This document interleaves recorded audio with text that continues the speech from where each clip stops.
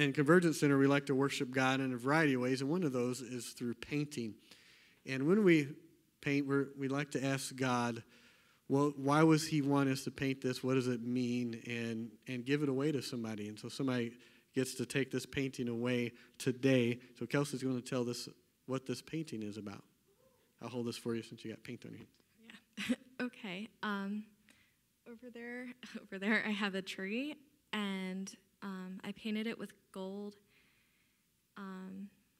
It just spoke of like royalty and light. You see the dark background. It's just like the darkness of night.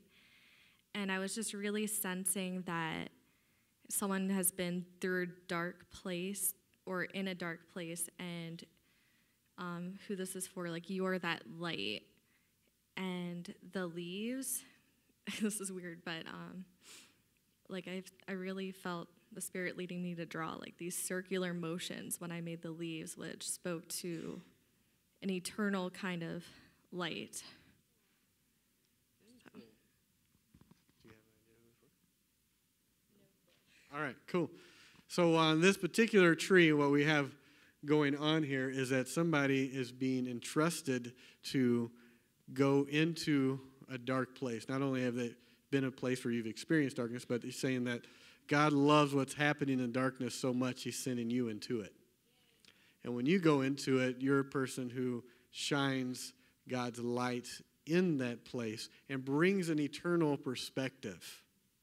And so you could see life from what's happening from God's perspective, because sometimes we just see things that are happening from here and for right now. But when you shine God's light and God's perspective on it, then you bring his goodness into that area. And so actually I feel like this is for my brother over in the very end corner. Yep, is it? I got Connor stuck in my head, but I don't think that's it. It is. It is Connor. Ha! Sweet. So Connor, that painting is for you. And does that make sense to you? Yeah?